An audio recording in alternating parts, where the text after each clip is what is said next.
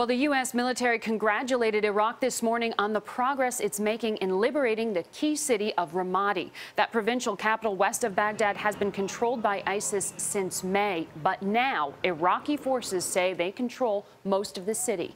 Iraqi troops are walking freely in the streets after their assault that lasted all weekend. Now they're searching for bombs that ISIS may have left behind.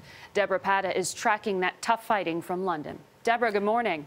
Good morning. The Iraqis declared victory in Ramadi after pushing ISIS out of a key government complex, but a military source tells us that they are still facing pockets of resistance.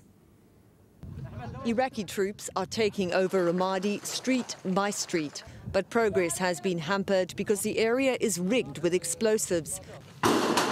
The offensive began 6 days ago, and it has been a tough fight. Fierce gun battles raged as Iraqi soldiers pushed their way into the heart of the city, their target, seizing government compound.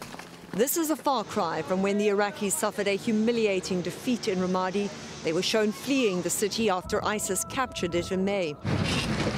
It demonstrates a force that is capable of defeating ISIS on the ground, says CBS News senior security contributor and former CIA Deputy Director Michael Morrell. This is the first time the Iraqi government has retaken territory from ISIS, so it's significant in terms of the Iraqi government finally getting its act together.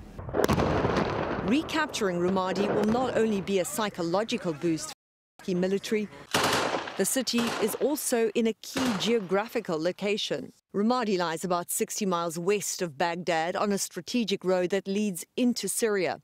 The government's next major target will be the northern city of Mosul, the most densely populated area under ISIS control.